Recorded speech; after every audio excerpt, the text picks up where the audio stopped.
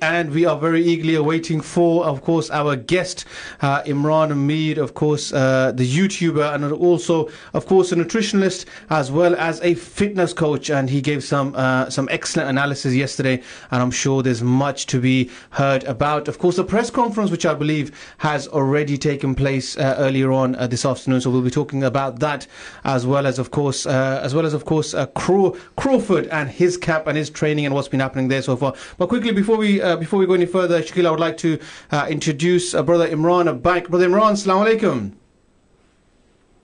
Salam, how are you? Alhamdulillah, I'm very well. Can you hear us loud and clear?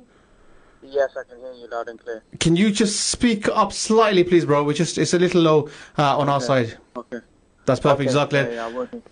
Excellent. Thank you so much for, of course, giving us your time once again today on this, of course, what is seemed to be the fight of course, of the year.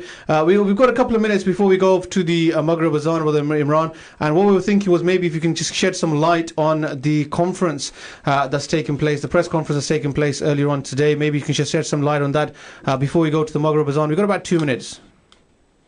Yes, it was a good press conference. There wasn't much needle in there. I thought there's been a few things said in the build-up, so I thought maybe it might be a bit more back and forth. But it seems both fighters were very respectful how it's been throughout the camp, really. So yeah, I was expecting a bit more fire, but there wasn't as much fire as what I thought. I think Amir Khan is basically saying that he wants to prove that he's one of the best fighters in the world, and that's why he took this fight. There was other fights out there. Terence Crawford saying he wants to continue to be the best fighter in the world, and he wants to beat Amir Khan and show why he is the best fighter at the minute in the world. So yeah, I think Frank Smith, I really like what he had, the Matchroom CEO, the chief executive. He's the one that representing Matchroom for Eddie Hearn's Amir Khan's promoter, so he was representing Eddie Hearn, wasn't there. So he gave a very good statement saying that Amir Khan's always there to win. And he gave a very good speech in Khan's favour. So there's not been a lot of people on Khan's side saying good things about Khan. I think this was obviously a speech where he was actually saying that Khan's here to win and he's going to win Saturday night. So it was very good from his side. Bob Arum and Terence Crawford's camp are very confident. Of course, they're the big favourite in the fight to win. So they're obviously expected to win, and they're obviously very confident that they'll get the job done on the weekend. Yeah, definitely. And also, of course, when you see majority of these press conferences, as you mentioned, there's a lot of to and fro going, maybe a lot of banter and stuff, and people calling each other all sorts of stuff. There wasn't any of that at all. It was very, very professional. What are your thoughts on that? Yeah, I expected there to be a bit of needle because Amir Khan has said a few things that my resumes are far better than yours.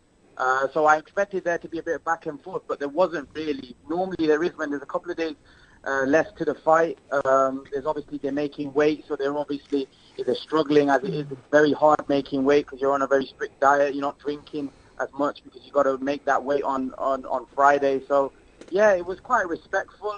Both guys are very respectful. They're true gentlemen, both of them. So, yeah, there wasn't really no needle. I thought there might be, but obviously it hypes up the fight when there's a bit of needle. But these two are such big stars, they don't really need to hype up the fight. Yep, definitely. Brother Imran, Jazakallah for your initial thoughts. So we're going to come back to you hopefully in about 4 minutes' time just after the Maghrib Azan. If you would like to stay on the line, that'd be excellent. Jazakallah for that. Thank you. Yes. I was, of course, Brother Imran Mead, of course, the YouTuber sports nutrition.